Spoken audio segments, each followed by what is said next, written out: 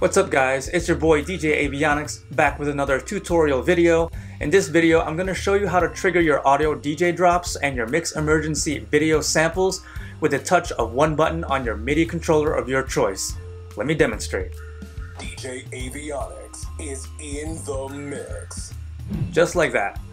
So in MixEmergency's video sampler, I'm using 3 different Neon FX stingers that I made for myself. You can order your own custom stingers at dbline.equid.com for a set of 2 for $8.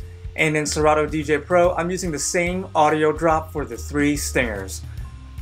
The MIDI controller I'm using is the Akai MPD218. It's perfect for me because I can use the nice rubber pads to quickly trigger everything, and it's nice and slim to fit in my DJ backpack to transport to my video gigs. I suggest using a small and portable MIDI controller similar to this. So what this entails is MIDI mapping the Serato sampler and MixEmergency's video sampler to my Akai controller. First, let's MIDI map the audio DJ drops in Serato. So let's go ahead and open up the sampler window. Now you'll notice I placed the 3 DJ drops for the 3 different stingers in slots 2, 3, and 4.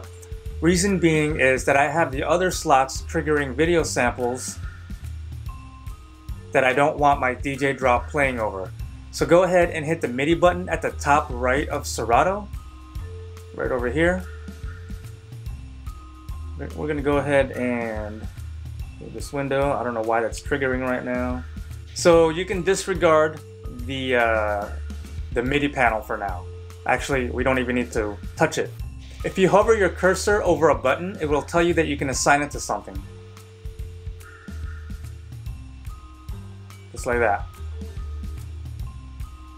So now we're going to go ahead and hover over slots 2, 3, and 4. And we're going to map them to the top row of my Akai 2, 3, and 4. And we're going to disregard this pad, which is basically number 1. That way they all correspond from left to right, 1 to 4.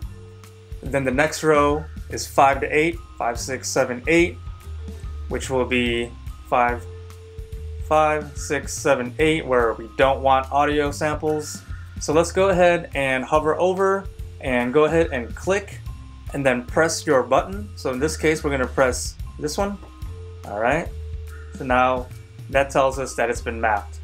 Let's go ahead and do that for number 3. Okay. Number 4, click in there, touch your pad on your controller, and now they are mapped. Alright, so let's give it a quick sound check.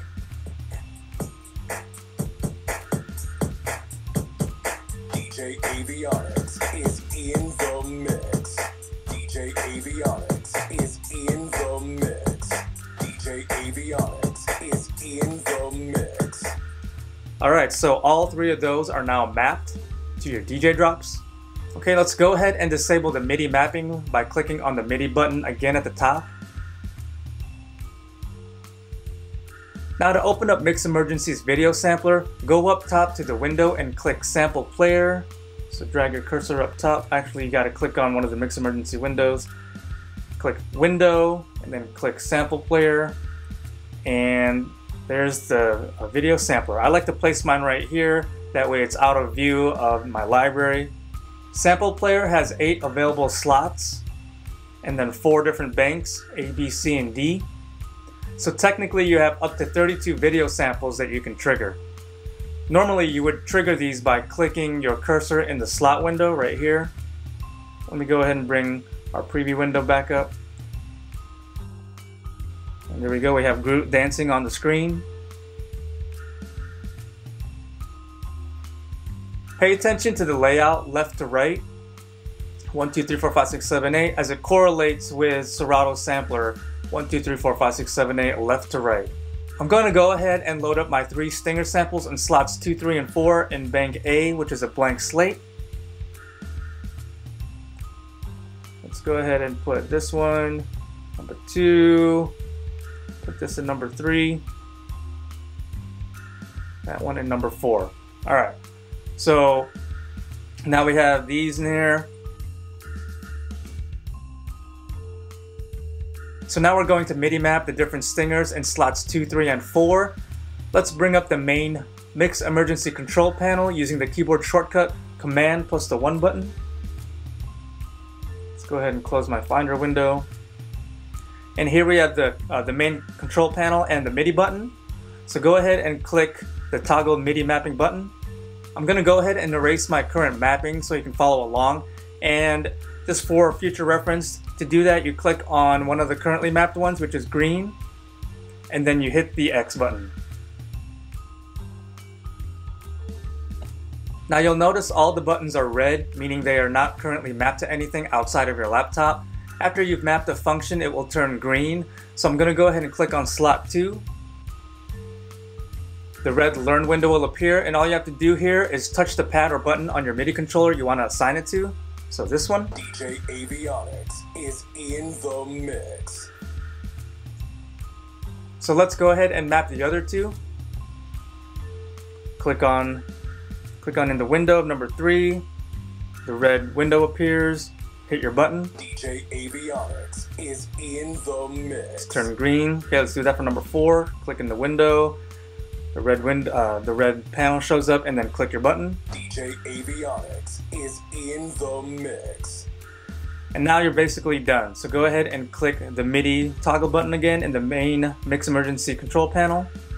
And let's go ahead and do a visual and sound check. So let's pay attention to the preview window and pay attention to the speakers. DJ Avionics is in the mix. DJ Avionics is in the mix. DJ Avionics is in the mix. And there you go. There you have it. Now your DJ drops that are in Serato DJ Sampler and your video samples in MixEmergency are now linked together through one button. Once again, if you're interested in getting your own neon effect stingers to load up in the video sampler, visit dbline.equid.com. There's almost 40 different designs to choose from. And please don't forget to hit that like button if my tutorial video helped. Go ahead and comment down below. And please don't forget to hit that subscribe button and ring that notifications bell. Alright guys, I'm DJ Avionics. See you guys next time.